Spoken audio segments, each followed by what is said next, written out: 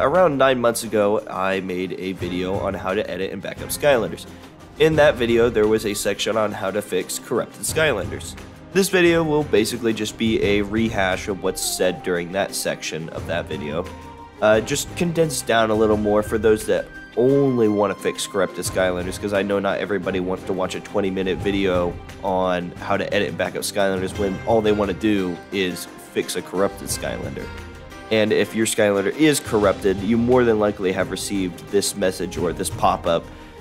But if you have not received that message and your Skylander is completely unresponsive with the portal, that means that more than likely your Skylander's RFID chip is probably dead and you're going to have to get a replacement. But if it's corrupted, it can be simply fixed. With that all being said, I have 5 different methods to fix a corrupted Skylander. I hope one of them works for you, and I hope you enjoy the video. Alright, here we are. This is method 1. So, method 1 is actually Skylander Giants on the Wii, and it has to be the Wii version. Don't ask me why, it's just, that's how it is.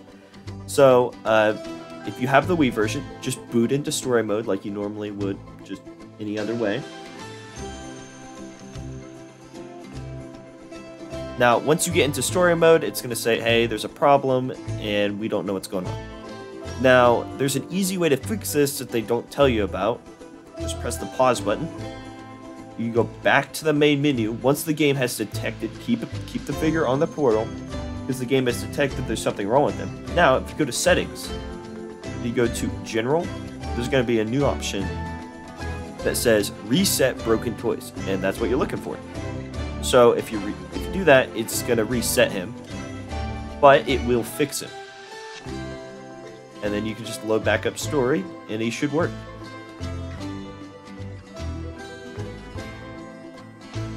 And there you go. It says it resets him, but as you can clearly see, it did not reset everything. It more just fixed him. So it looks like he still doesn't have any upgrades. Stat-wise, he's still got his heroics and everything. But this method is not my favorite method. But there are a couple of other methods if you don't have Giants on the Wii.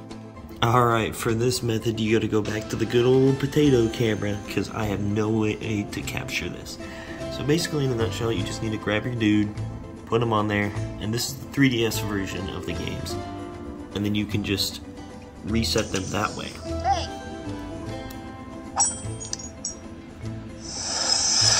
Because when it will detect, hey, that's got a problem. So if you just reset it,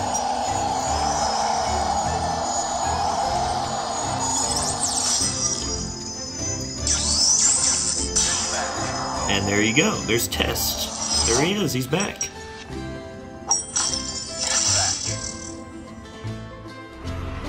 Alright, so this is method number 3. Method number 3 is actually super easy. All you have to do is go to one of the games that is on the Vicarious Visions engine. The games that include this are Swap Force, Superchargers, and Imaginators. And this is honestly probably the easiest method out of all of them too. So all you have to do is put your character on. And in these games, it will detect there's something wrong with it, but it will actually also try to fix it. So you can just press recover.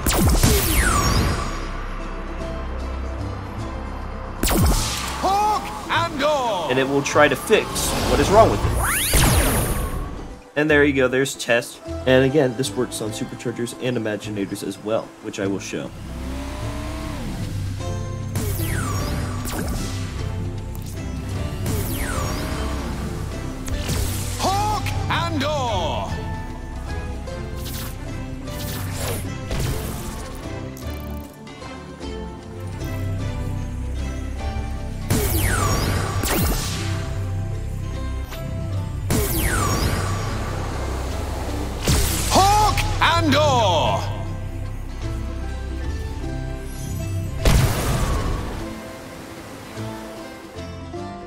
Alright, so this is method number 4. This is Superchargers Racing on the Wii.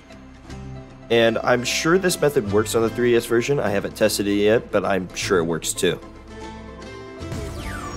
So when you put your corrupted Skylander on, in this case Jetpack, will say, uh-oh, this toy has been corrupted. If you keep seeing this message, you may need to reset your toy. If you press retry, the same exact thing will pop up, but if you press reset,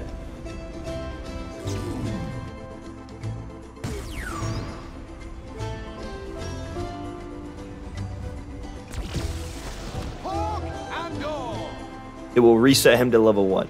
Keep in mind that the other previous 3 methods don't actually reset, but they just fix what's wrong on the toy, so this method will actually reset the toy entirely. So just keep that in mind.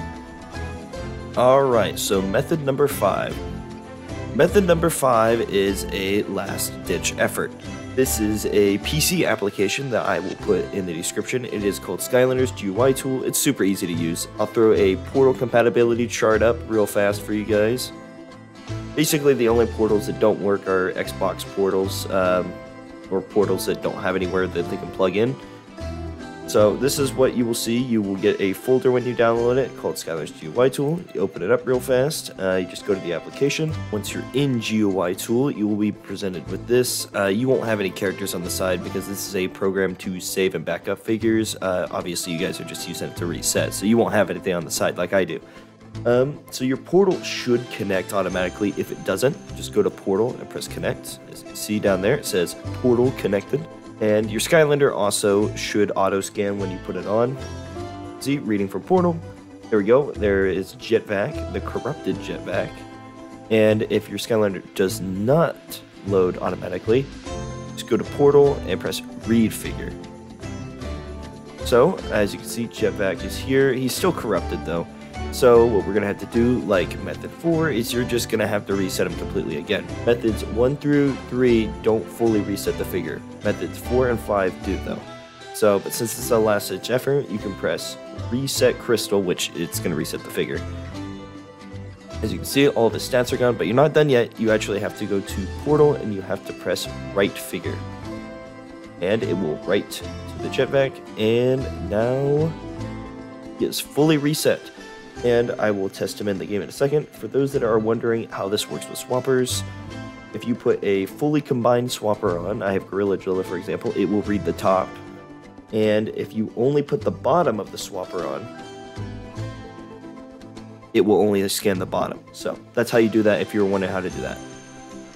Alright, so now we're in game. We have our fully reset Jetvac from GUI tool. And there we go. Once again, he is fully reset, so I highly recommend using method 1, 2, or 3 if you can, but if you can't, using GUI tool or Superchargers Racing to reset is not a bad method at all. And with that, you guys have hit the end of the video. I appreciate you guys watching, and again, if any of these methods didn't fix any of your corrupted Skylanders, put a comment down below, or join my Discord server and shoot me a message, and I will try to fix whatever is wrong with your Skylander myself. So, thank you all for watching, and I hope you have a good day.